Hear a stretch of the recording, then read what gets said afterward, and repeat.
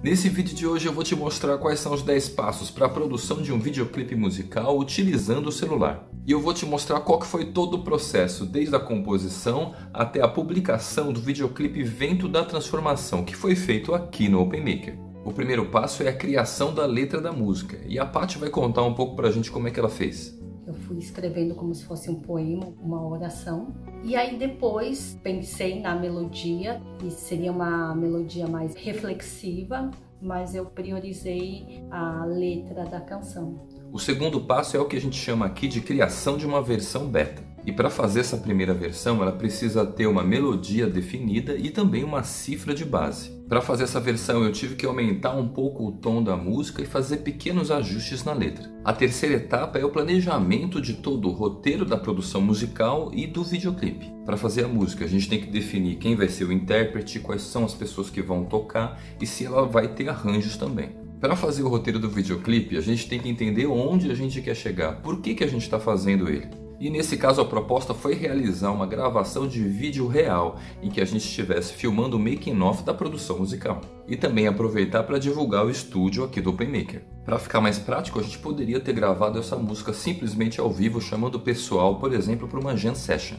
Mas como as pessoas ainda não conheciam nenhuma versão dessa música, eu acabei optando por produzir ela de maneira independente. E a primeira coisa foi descobrir qual que é o tempo da música, que nesse caso ela estava em 4x4 e 64 batidas por minuto. E essa definição é importante porque isso pode ajudar caso no futuro a gente queira adicionar novos arranjos, porque todos os instrumentos anteriores já vão estar gravados no tempo. A quarta etapa é a definição de quais são os locais e equipamentos que você vai utilizar. Toda a gravação de áudio e vídeo foi feita aqui mesmo no OpenMaker, e a gravação de voz foi mais especificamente dentro do aquário porque ele possui um maior isolamento acústico. Isso que serve para evitar a captação de ruídos pelo microfone condensador. Aqui no OpenMaker a gente também tem um tratamento acústico para evitar as reflexões de som, que acabam deixando o som um pouco embolado às vezes. Toda a gravação de vídeo foi realizada com a própria câmera do celular e com a ajuda da iluminação da softbox. O quinto passo foi a gravação de uma linha guia para fazer todas as outras gravações musicais. Como eu me incomodo com o ruído que o metrônomo costuma fazer, então eu utilizei o Hydrogen para criar uma bateria provisória.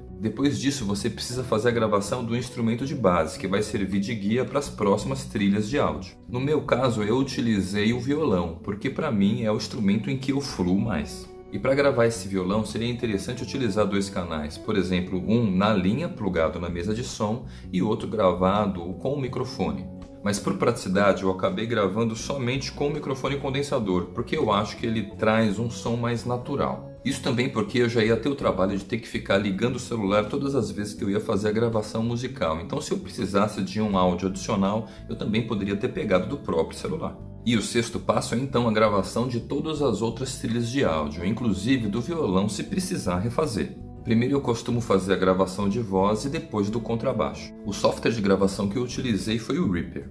Logo depois que eu faço a gravação de qualquer um dos áudios, eu costumo fazer alguns cortes para tirar a respiração de uma gravação de voz ou mesmo para tirar os ruídos do instrumento enquanto ele não está tocando. O sétimo passo é a criação dos arranjos, que serve para dar uma preenchida na música. E nesse caso eu utilizei somente a guitarra solo no início da música. E aí eu voltei para o Hydrogen para poder criar uma bateria definitiva. Esse é um software open source, então ele é gratuito. E o sexto passo foi fazer a mixagem e masterização da música. E daria para se criar uma playlist com centenas de tutoriais a respeito desse assunto. Só que para essa música eu utilizei somente 4 efeitos no Reaper. O primeiro foi fazer uma regulagem de volumes manualmente em cada trecho da música.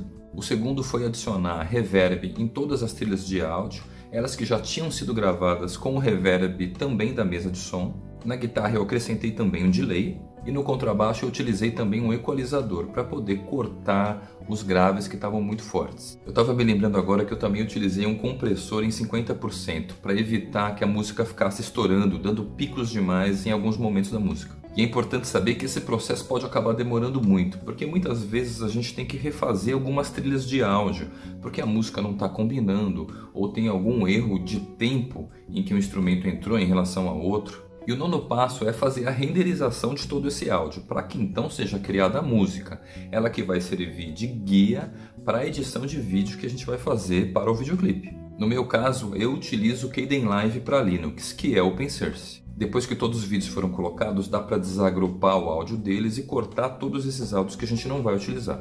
Depois disso é só fazer o corte nos vídeos, colocando poucos segundos para cada um deles. Mas para fazer essa edição foi muito simples. Utilizando a função transformar, eu só dei zoom em algumas partes e coloquei a legenda da música no início. Algumas vezes eu acabei baixando alguns vídeos gratuitos do Pixabay, por exemplo, para poder dar uma preenchida no videoclipe. E para concluir esse 10º passo, então a gente faz a renderização do vídeo para poder lançar ele na plataforma que você estiver utilizando, que no meu caso foi o YouTube. Se você ficou curioso em saber qual que foi o resultado desse videoclipe, então dá uma olhada nesse vídeo aqui, e se caso você tiver interesse em mais tutoriais sobre produção musical, acessa esse vídeo aqui de baixo e a gente se vê nos próximos vídeos desse canal. Falou!